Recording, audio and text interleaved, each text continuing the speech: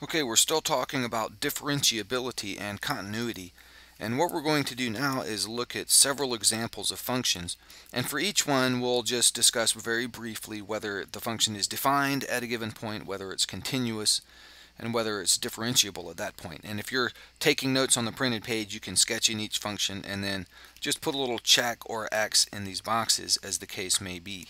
But the first one is going to look like this. We'll have a function that looks something like this, and we'll call this point C right here. So is it defined at C? Yes. Is it continuous at C? Yes, it is. Continuity means a very simple, intuitive way to understand continuity is that a function is continuous if you can draw it without lifting the pencil up off the paper. So it's continuous at point C, but is it differentiable at point C? No, it's not. It has to be smooth at the point to be differentiable, and that one is not.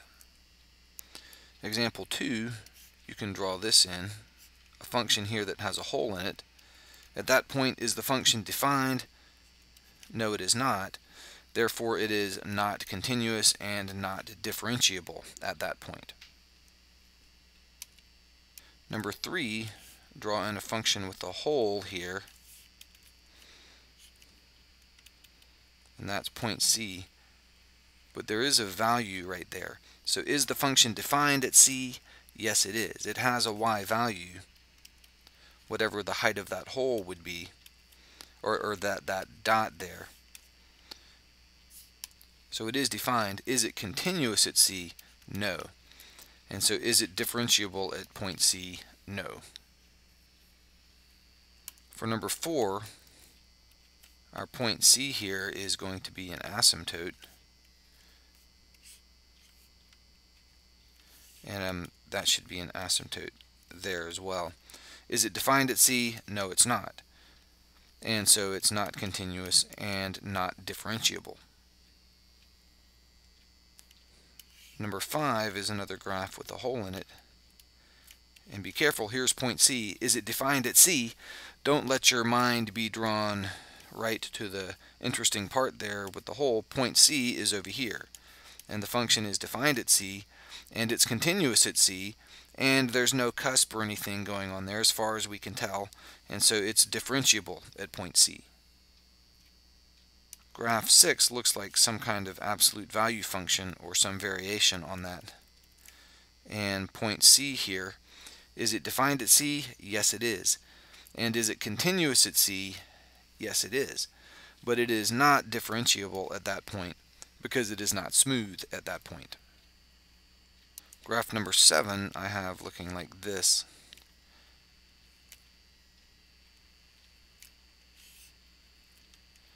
And point C is right here. So is the graph defined at C? Yes, it is.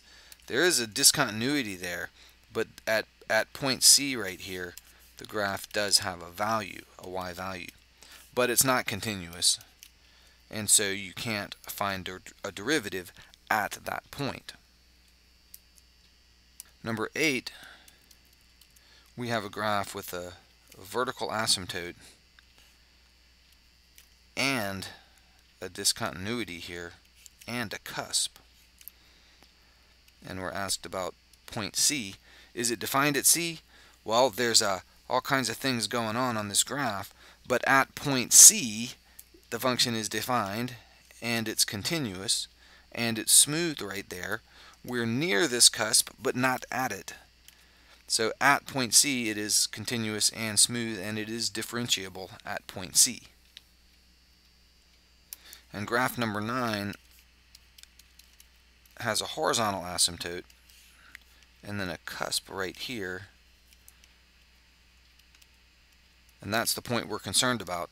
It's defined at that point, and it's continuous at that point because I could draw this graph through that point without picking up my pencil. But there's no derivative at that point because it's not smooth at that point. In these next examples, we're told to sketch a graph that meets certain requirements, and in this case we're told to sketch a graph that is differentiable and continuous at 2, 5. So really any graph that goes through the point 2, 5 without any strange behavior going on there is fine. So it could just be a line, it could just be the graph y equals 5, it could be Could be, a parabola that goes through that point or something, but anything like this might be y equals x squared plus 1, for example. Any function that goes through that point in what we would consider a normal manner would be differentiable and continuous at that point.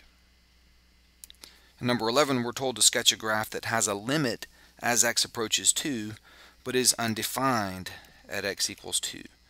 So that would be a graph with a hole in it.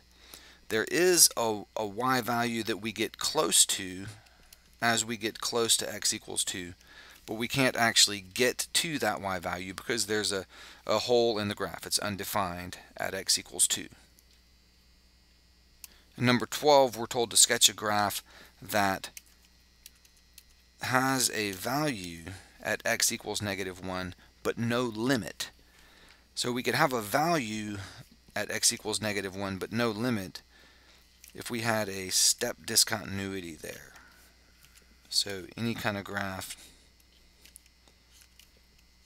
there where there's a gap, you can see at this x value there is a y value because of that point right there, but there's no limit because the left and right limits are different.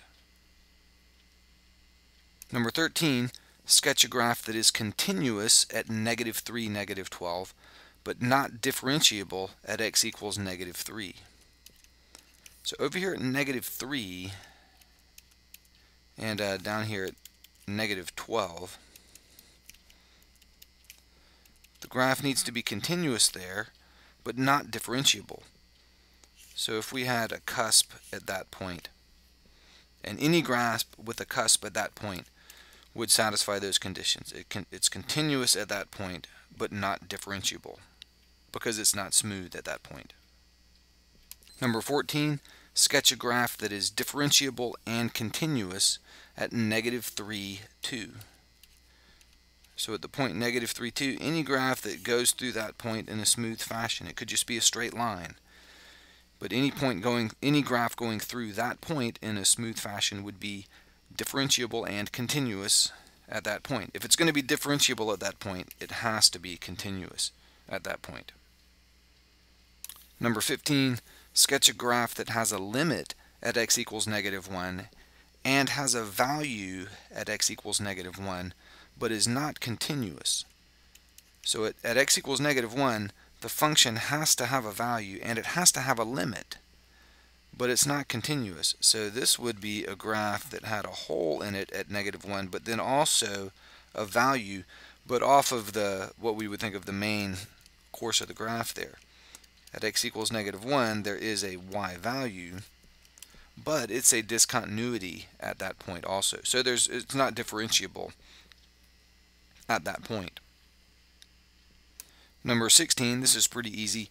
Sketch a graph that has a cusp at the point 2, 8. So it just needs to have a cusp there, that's all. And you should understand that particular graph is continuous at this point, but has no derivative at that point.